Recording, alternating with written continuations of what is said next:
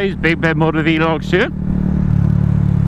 Last vlog of the day, and it stayed alright. I think it's probably going to rain on my way back home, but anyway, like I said, thinking of doing my direct access course in the new year now. So it's going to be like my my New Year's resolution to do my DAS course. Definitely, because I probably won't sell the bike straight away. I'll probably keep it for a little while, but in the meantime, obviously I'll have to do a little bit of training, a little bit of preparation for it, because I hate going into things and I haven't done anything to help it along, really. So what I've been doing, obviously, been practicing my observations, because that's the one thing that my instructor kind of told me about, kind of instructed me on, or told me that was a little bit lacking in when I done my CBT. That's such a fun little hill. When I did my CBT last year, just said, yeah, it's lacking a little bit, he said. You are doing them, but you're not doing them enough. So I was like, alright, okay then. So he said improve on that one, but the rest of your riding is fine, he said, so I don't mind that. So yes, that's pretty much what I've been practicing. So for example, I've been doing my, left mirror, right mirror. So, yeah, so left mirror, right mirror. So if I'm turning right, so left mirror, right mirror, lifesaver, indicate, maneuver. So if I was going around this corner, for example, I would go that one, that one, that one, indicator, maneuver, so move over slightly, turn, double check behind you, off. So pretty much doing that. See the writing all over the roads? Yeah, so that's my sort of like my preparations that I'll be doing. He said that's the main one that you have to. Everything else is fine. He said we're going around, when slowing down, we're checking your mirrors, things like that. So he said just make sure that you are doing those and you'll be fine, he said. So I was quite pleased with that, to be honest. What else I've been doing a bit of as well is just use my clutch a little bit more on slow riding, because I find that I don't really use it a great deal. So I'm just going to clean you guys. Yeah, so using my clutch a little bit more, especially for like slow riding.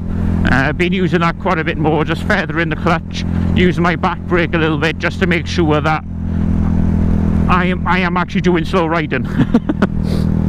Because otherwise I'm not doing slow riding, am I, in that sense? I'm just on the throttle a little bit, and I haven't got that much control either, because I do tend, if I'm doing just like that, I do tend to wobble a little bit side to side, which is obviously not what they want. Next thing really is U-turns. I haven't had that much of a chance to even practice U-turns. I'm getting better again using like the slow riding method of using your clutch and the back brake, and obviously looking where you're going, because obviously looking where you're going is the main thing. If you don't look where you're going, then how do you know that you're going that way? Obviously that made no sense, but there we are. Obviously the way you look is where the bike goes. If you don't look where you go, then the bike won't go that way. Simple as. I don't know why I'm going in here, but I'm going in here. There's nobody in here anyway.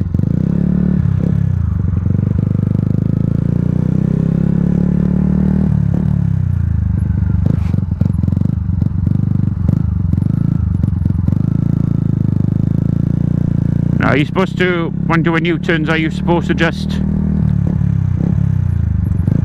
a constant throttle? Because if I do a constant throttle,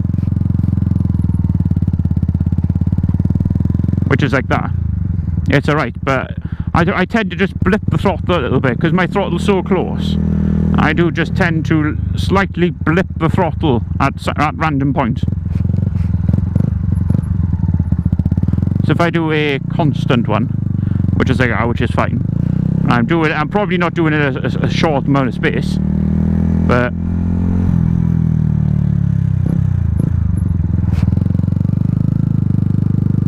I think it's probably too quick, but it all depends in the space that he's going to do it in on the test. But the most of it, you know, I think it's not going to be too bad. I probably need a good bit of training. I probably need a good bit of training, mind, but I don't mind it. Yeah, so preparations is mainly sort of like the slow riding I need to sort out.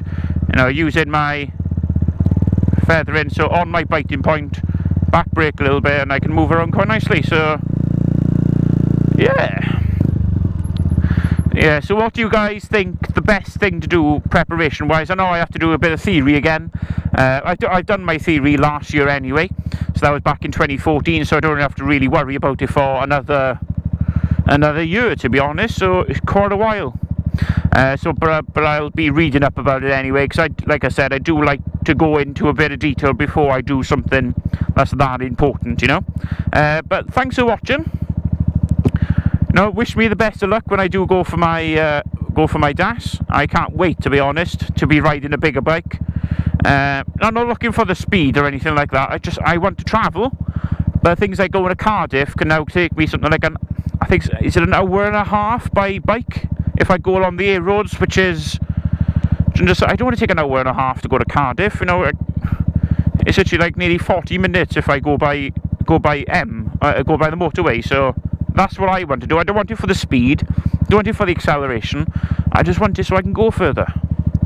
But thanks so much for watching, guys. Like I said, what do you think is the most important thing?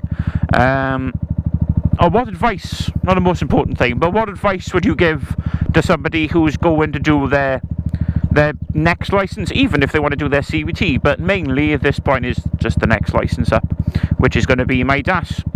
So thanks for watching, guys. Thanks very much for watch. Thanks very much for watching, guys. I will talk to you very soon. Bye bye, guys. Bye bye.